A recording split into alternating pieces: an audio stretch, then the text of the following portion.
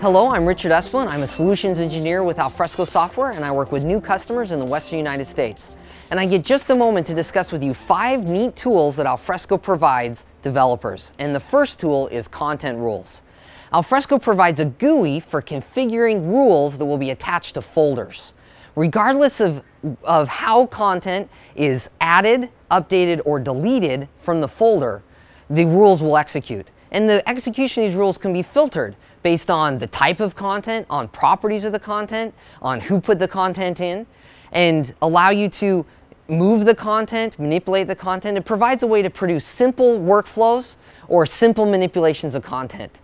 The second powerful tool is server-side JavaScript. Alfresco lets you register your own JavaScript with a content rule. And then you can execute your custom code when content is manipulated in the repository. This server-side JavaScript can manipulate and access the full range of the repository's power. And we also provide a server-side debugger for this JavaScript. Makes it very easy to watch variables, step through your code, see what's happening, which lowers the cost and time of development for your custom JavaScript.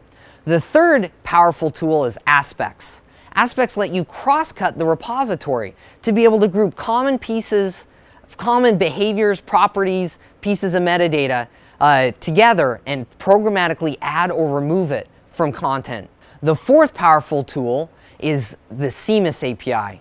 This industry standard API allows groups of developers, communities, to build libraries with the tools of their choice. So you can continue to use PHP, Python, .NET, and use the CMIS libraries for those languages to manipulate content, add content, and pull content out of Alfresco in an industry standard, vendor neutral way.